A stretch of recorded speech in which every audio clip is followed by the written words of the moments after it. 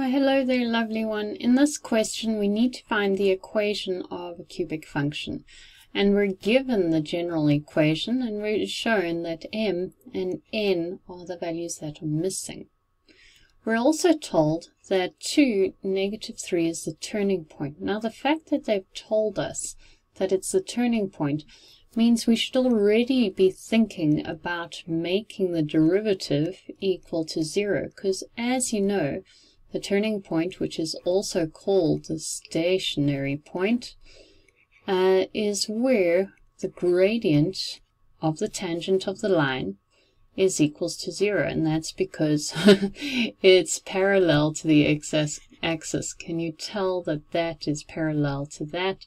No, because I've gone all squiff, but you get the general idea. So in order to use this point effectively, we need to first find the derivative. So I'm going to do the correct notation and find the derivative. 3 times m is going to be 3m, and it's going to be x squared. Then 2 times 3 is going to be minus 6x, and then this is to the power of 1. 1 times 12 is going to be negative 12, and then it's x to the power of 0, which means it's 1, which means we don't have to write it down. But this is quite interesting now. Did you know that n actually does have an x, but x is to the power of 0. So 0 times n gives us nothing. So that's why we don't have anything for the constant that was once there. Fun fact number 1. Okay, now at the turning point, the derivative will equal to 0. Now the turning point is going to be at an x coordinate. I just had to think about how to say that, which means we have the value of x.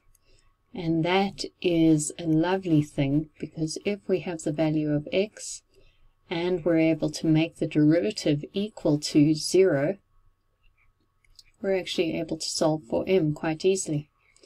So let's see what we can do. 2 squared is going to be 4. 4 times 3 is 12, so that's 12m.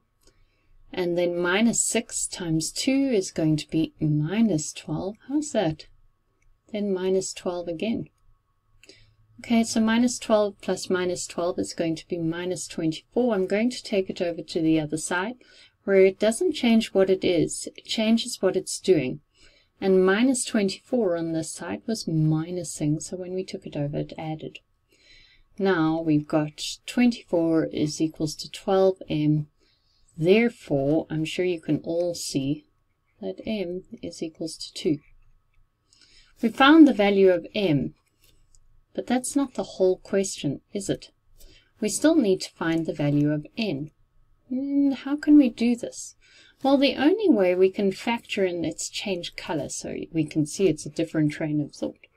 The only way we can use the y-coordinate and the x-coordinate in the same calculation is if we look at the function. Why? Because f of x has the same value as y, then x has the same value as 2. So let's write out, first let's do this. We'll write out the function with the value of m, because that'll just make it look easier in the next step. Minus 3 x squared minus 12 x plus n. And now we'll tell everyone what we're doing, and it is really important that you constantly write down, what am I doing next, so that your marker, whoever it may be, can follow your train of thought. So we're going to substitute that into f. So it'll be negative 3 is equals to 2 cubed minus 3 2 squared minus 24 times by 2 plus n. Okay, you do have a calculator to do this, but I'm too lazy to get mine out. Oh, that line is horrible. Let's see if we can change it now. Let's just leave it at that. Okay, so 2 cubed is 8 times by 2 is 16. Now, 2 squared is 4 times by negative 3 is going to be negative 12. 2 times by 12 is going to be negative 24 plus n. Okay, so 16 minus 12 is going to be 4. Minus 24 is going to be minus 20. Take it over to the other side and we're going to get 17 is equals to n. Isn't that a thing of beauty?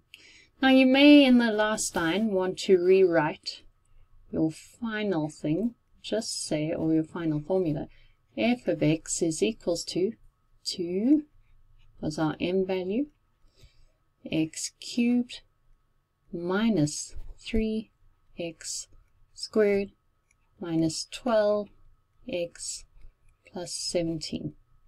So in short, we've found the equation of a cubic function, or at least we've completed the equation of a cubic function by using just the turning point.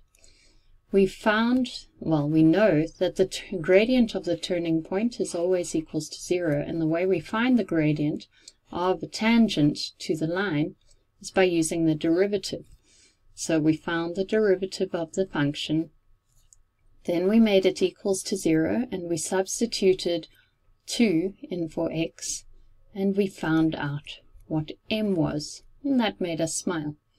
After that, we substituted it back into the function where it was 2, and then use the whole of that point because it is a point on the curve. So substitute 2, negative 3. Of course, negative 3 is your y value, so it goes over there. And then the 2 is your x value, so it goes into all of those brackets. Please remember to put when you substitute anything in, include the brackets. They will save you one day, I promise. And then we just simplified until we found the value of n. And that, ladies and gentlemen, is how we do that. Much love.